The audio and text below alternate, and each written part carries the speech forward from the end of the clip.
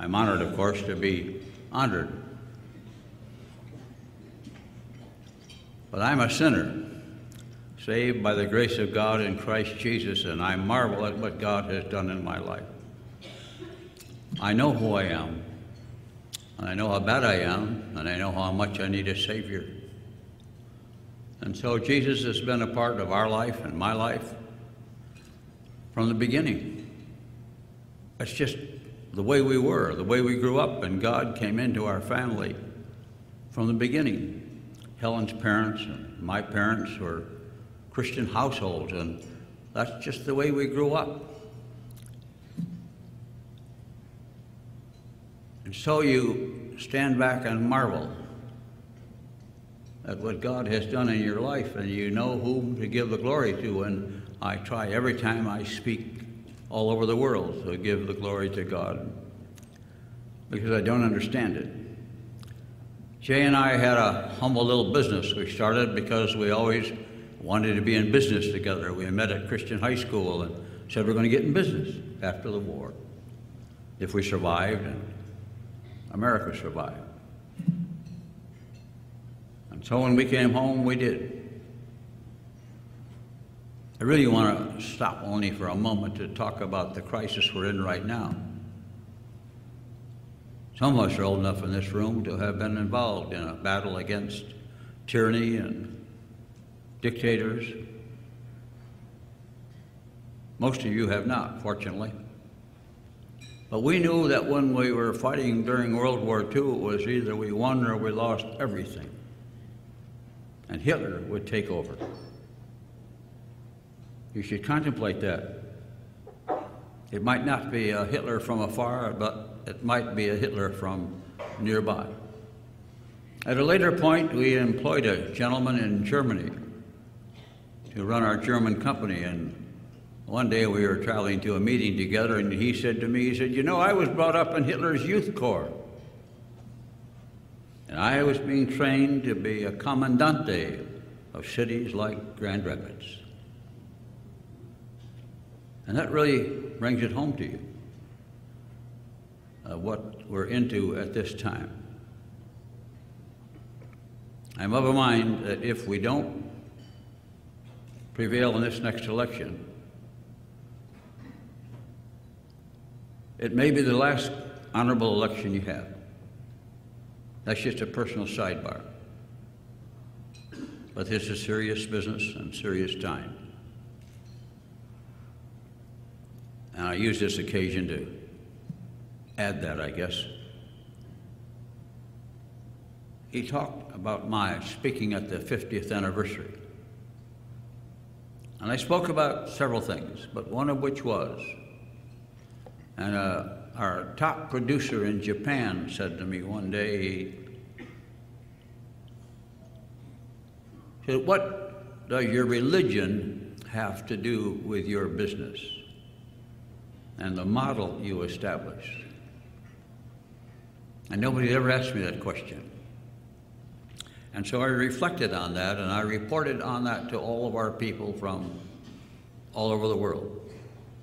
Our assemblage of leaders from, I have no idea what cultures and what religions and what, if any, they came from. Probably 80 countries were there, people from 80 countries who were our top achievers in the world, some 5,000 of them, probably all millionaires.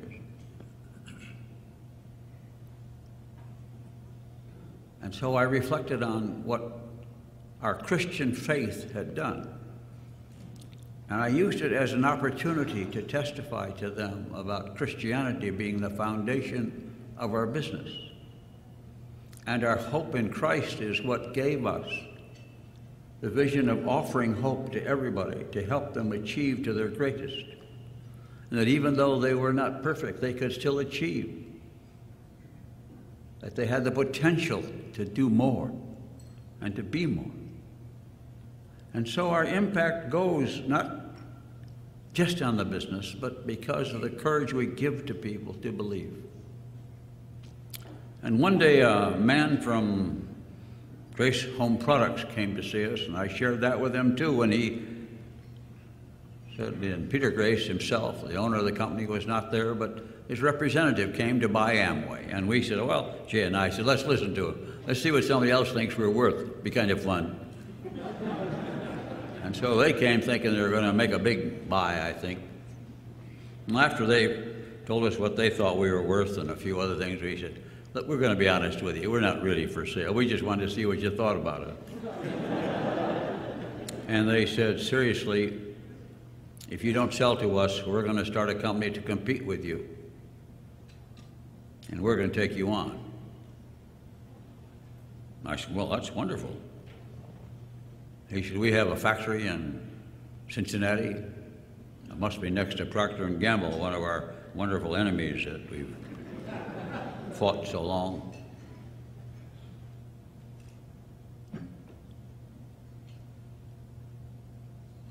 And he told us what he was going to do, and they had a wonderful guy selected to run their company, and they were going to emulate Amway, home products company.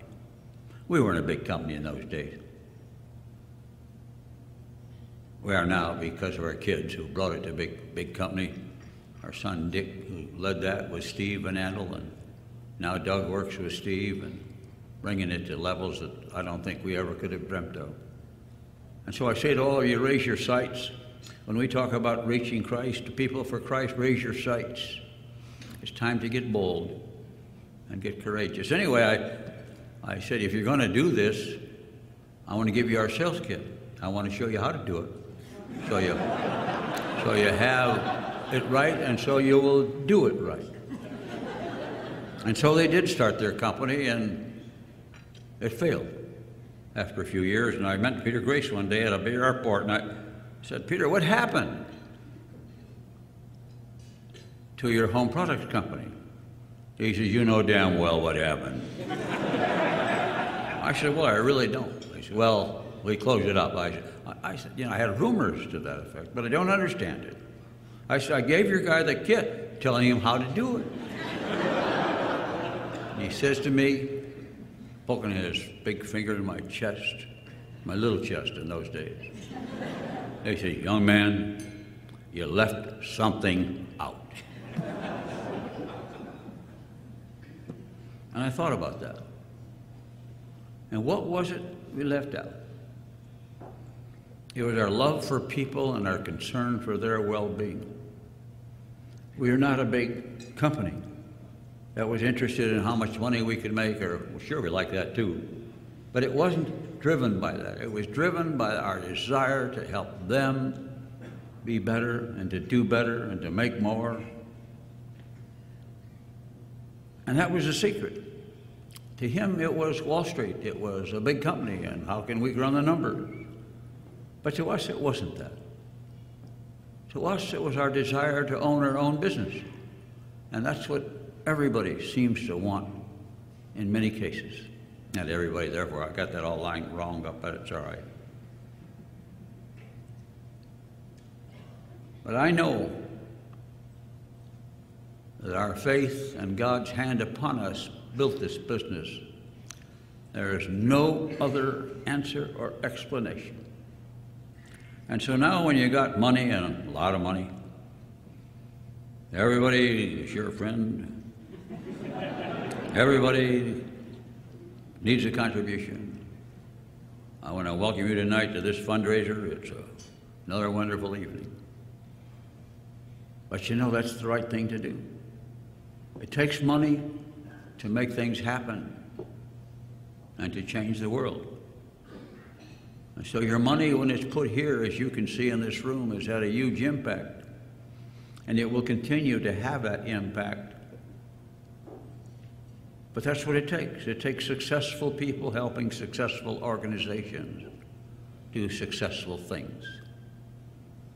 And if you have to honor it by a guy like me to get that done, hallelujah, we'll just enjoy that evening.